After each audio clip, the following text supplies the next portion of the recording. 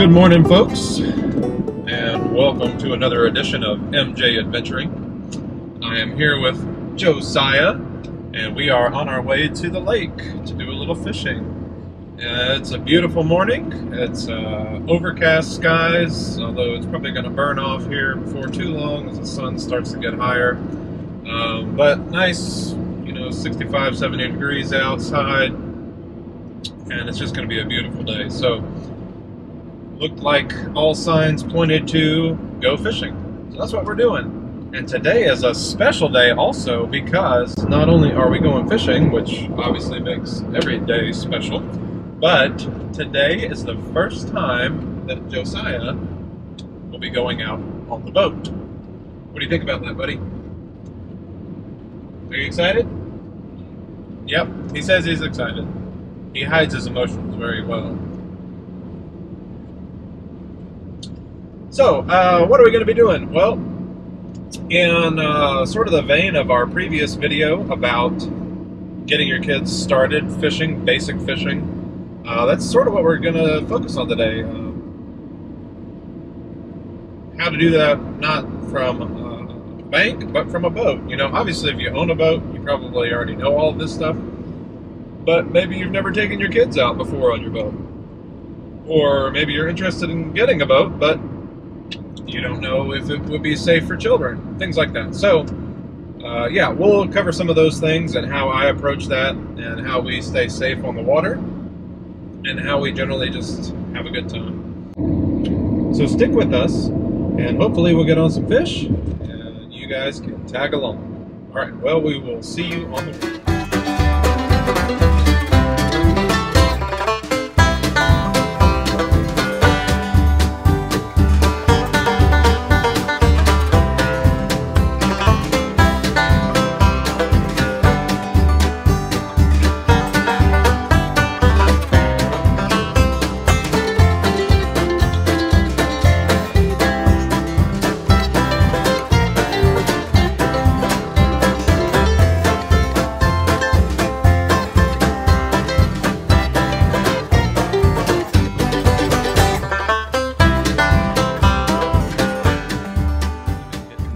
One of the most important things when you're fishing with kids, or have kids on the boat in general, is to have a child-size PFD. In North Carolina, they actually have to wear these until they're a certain age, but if your state doesn't require it, it's still a really good idea. I like this one here a lot because it's small enough that it fits him, and it's big enough that it fits even Jack, our oldest. And I really love that it has this strap here that goes through the crotch or through their legs and then buckles right here, and you cinch it down like this and then tuck it up in here. Because if you've ever seen videos of kids swimming with a life jacket on or a PFD, a lot of times it's like up here and it's all around their head, and they could almost slip through it. But with this strap here that buckles, it can't go up any further than that strap allows. And you want it to be, not so tight that it's suffocating them, but shouldn't move around a lot either. So, extremely important. If you don't have one, get one for your kids. If your state doesn't require it, do it anyways.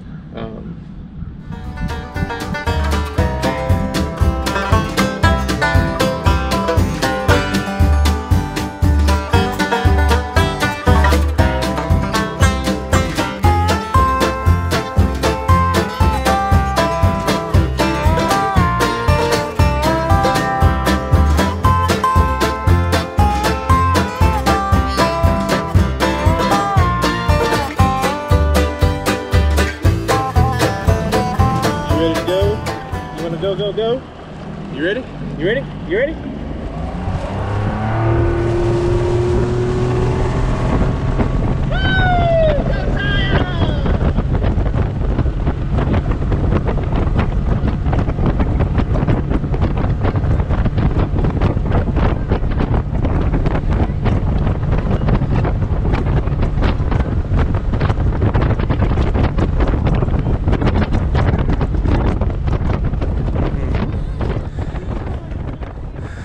All right, so like I said before, we're just doing basic fishing today.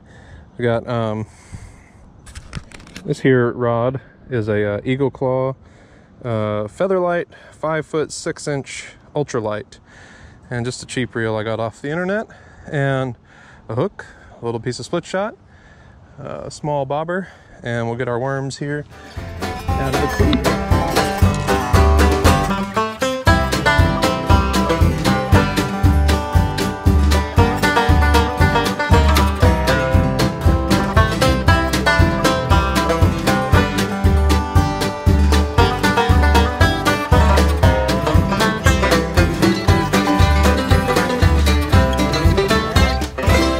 I've fished this spot before and we've caught a ton of fish right there, but they also love to stack up along this this riprap barrier here. There's a golf course right over here to our right, and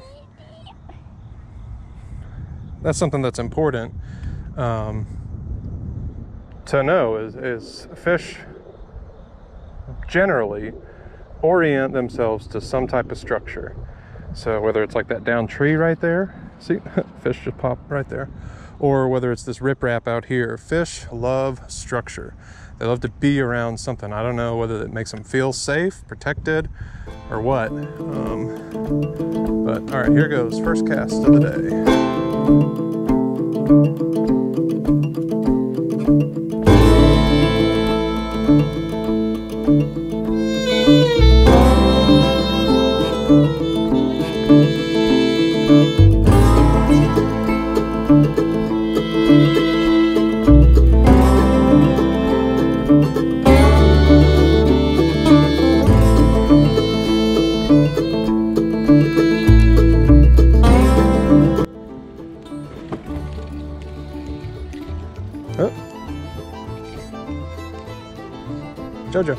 Josiah, here, reel. Goodness, reel.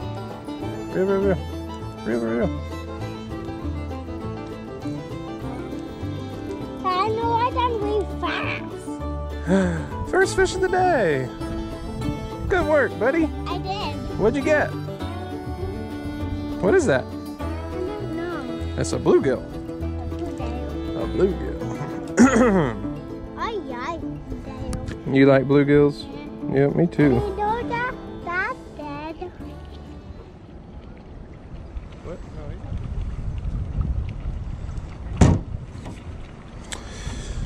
So when you're fishing on a boat, you got to be able to multitask.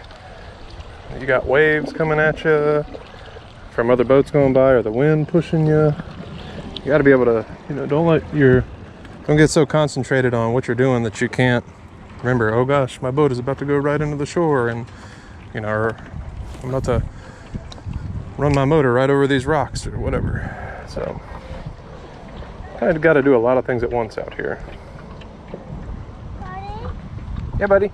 You know these walk down sink in the water? Yeah, it can, you're right. Oh, Jojo, we got a fish. Oh, he came off. Yeah, that's okay. The puppy does that another. Yeah. Mommy, it's in the water. Yeah.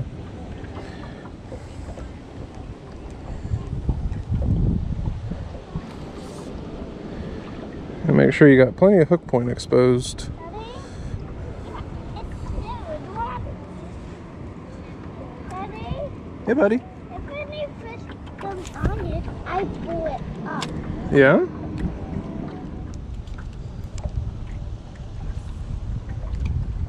Daddy? Hey, buddy. Oh, Jojo. Ah, is he still there? He's still there. Here, reel. Hold it right. You got him, man. Look at you. All right, stop reeling. Let go. Look, you got a fish. Will did that one though? Yeah, we'll let him go. Why? Because we don't need to keep fish today. We don't show the one. You want to hold him? Yeah. You want to let him go? Yeah. All right, toss him in the water. Oh, you missed. All right, one thing I forgot to do was to crimp this barb. A lot of times when I'm just doing this type of fishing, I'll mash that barb down as best I can. It makes getting the hook out a lot easier. And if you're planning on releasing your fish, then there's no sense in making life difficult to get that hook out.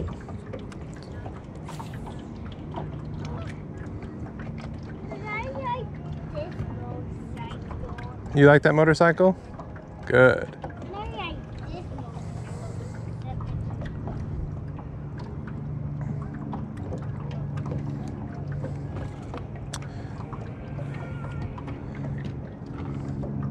Oh, there's a fish. Jojo, you want to reel him up? Reel, reel, reel. Reel, reel, reel. Reel, reel. Lift him in the boat. There he is. Whee! He's always flapping. He's always flapping. Yeah. Hold on to the rod. Another bluegill. Whoop, we dropped him again. He's so floppy. Yeah, so floppy. And it's okay to put this in the water.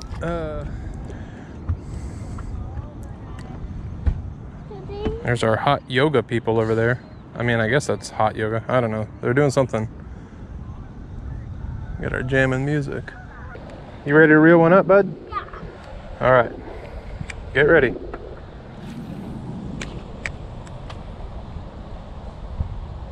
What are you doing? There you go. Reel, reel, reel, reel.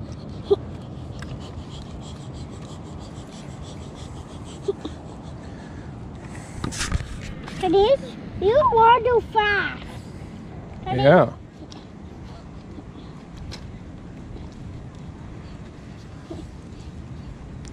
Ah, there he is.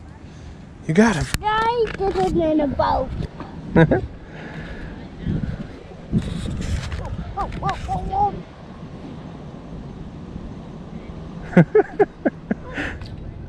There you go. And back and whoa.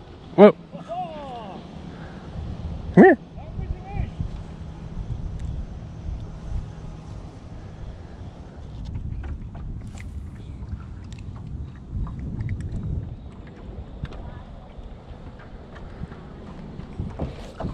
Jojo, stand up, buddy. You have fish. Reel, reel, reel. Reel, reel, reel. Reel, reel, reel. Daddy, Baba coming up. He's probably coming up. Yeah. There he is. And me? That's a good one. Yeah. Another bluegill. Yeah. Bobby, he's happy. You think he's gonna be floppy too? Yeah. Probably. Yeah. Ah, pretty fish. All right. Whee! And he didn't flop. Didn't flop? No. You having a good time? Yeah. Jojo, you ready to reel one up? Yeah. And he did it. I know how to bobble tail. I know how to... Yeah, honey. Oh, oh, that's a good one. That's a good one. Here, that's a really good one. Here, hold the rod up here. Now reel. Reel, reel, reel, reel, reel. Reel, reel, reel, reel, reel, reel, reel. Good job, buddy. That's a good fish.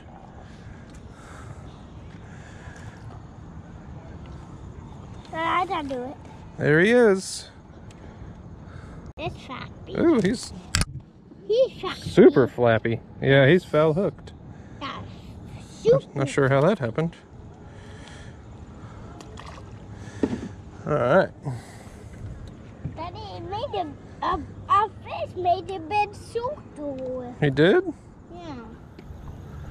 See, even a post sticking out of the water like that can be enough structure for a fish to associate to. So I kind of missed it with that cast, but it might be something near it. Let's see if I can hit it.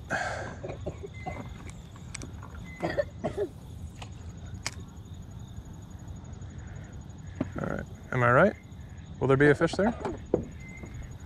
Daddy, you said you need bobble. Oh, not this time. Yeah, that's a good bobber. Yeah. Doesn't look like it. Nothing there today. Oh, goodness. There he is. Look at there. Our first bass of the day. Daddy, can I swim with you? So there's a super tiny little bass, and he hit that little worm on the retrieve. Yeah, you can touch him with it. Poke. See ya. Yep, that's the good side. All right. So again, we got a this big laydown, this big tree that's fallen into the water. And all of those branches are structure for the fish to hang out in, hide from predators and whatnot. We'll cruise over there. Let's see if there's anybody home. You know, I do a lot of catfishing, and I honestly have almost as much fun catching bait like this as I do catching catfish. There's just something about it. Oh, here's a good one. All right, so I don't know if you can see that little hump in the water there. That is a stump that's sticking up a little bit. Those are great places to try, even though they don't have to be very big above the water for there to be a lot there under the water. And that is, after all, what the fish need, right? Something under the water. They don't care what it looks like up here. All right, nothing by the stump today. That's okay. You got to try, right? All right, let's fire one into this tree.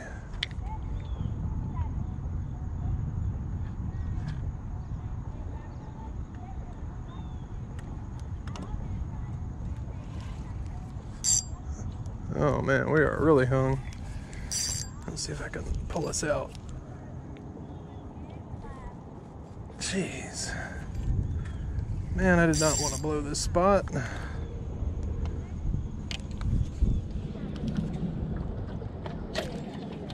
Lost it. Dang it.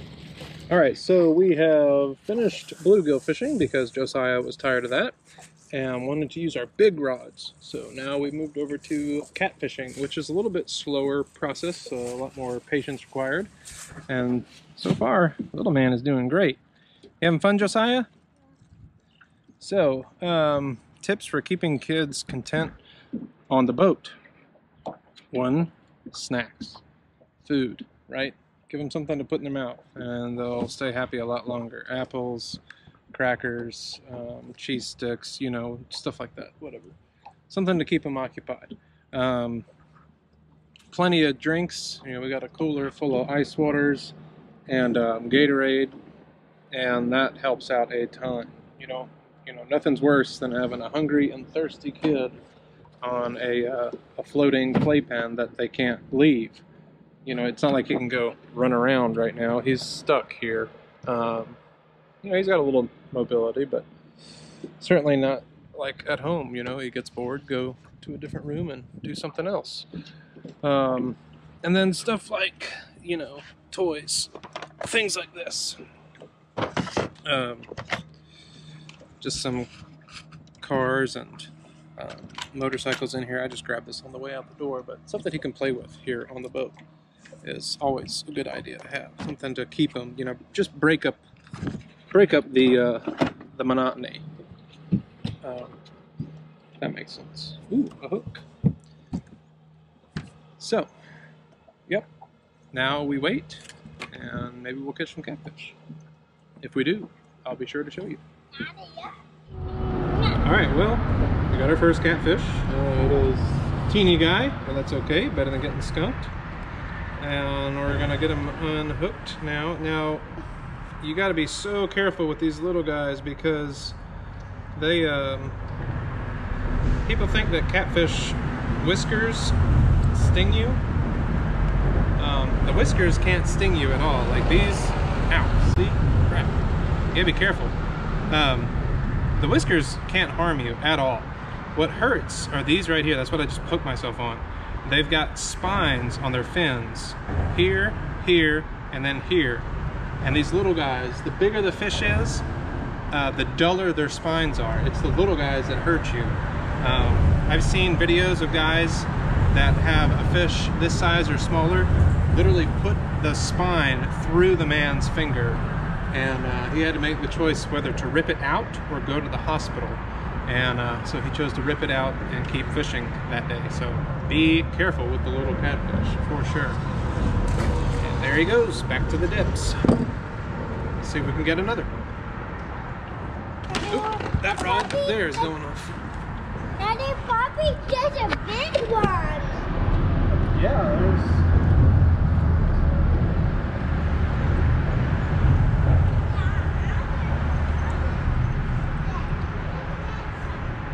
nothing there.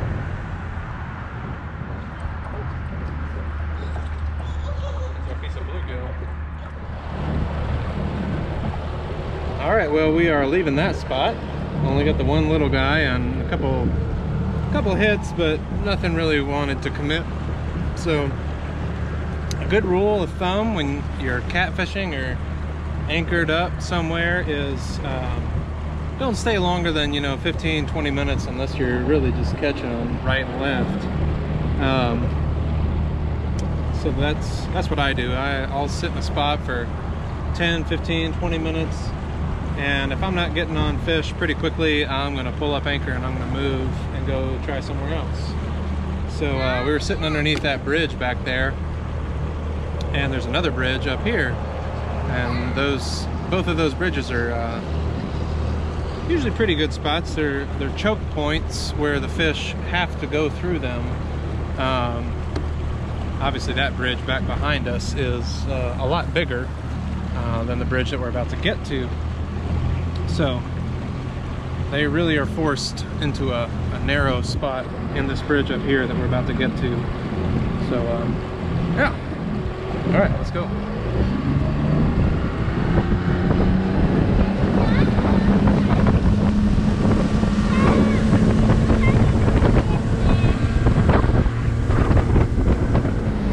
All right, so you can see here, this is another bridge that I like to target at this lake.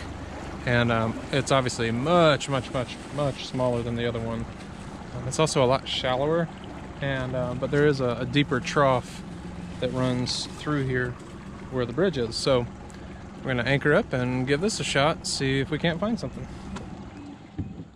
All right, well, we're sitting here underneath the bridge, and we just caught our first fish. It's a little brown bullhead. These guys are, obviously like other catfish. They've got the same spines that you got to be careful for, and they don't get a whole lot bigger than this.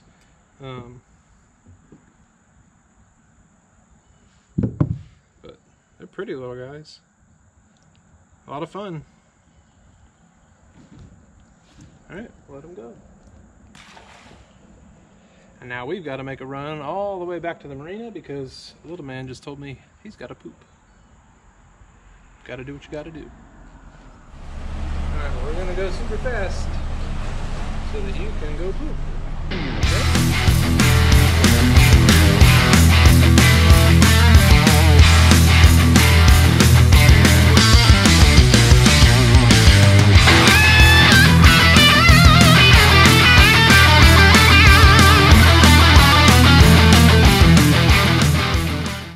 Alright guys, well, we made it back out on the water after our emergency bathroom run, but things have really slowed down. We haven't even gotten another bite yet, and it's getting pretty late in the afternoon, so it is time to get little man back home so that he can have his nap, and so that I can take care of some other stuff. But thanks for joining us. I hope you enjoyed this. I hope you see that you can have a lot of fun taking your kids fishing. Even if you don't catch a ton, they still have a good time, and you can too. All right, well, don't forget to like and subscribe and hit that bell button so you get the notifications when we put out a new video, as we put out new videos every Saturday morning, and you don't want to miss out on all this fun. All right, well, this has been Jeff and Josiah from MJ Adventuring, and we hope you guys have an awesome week.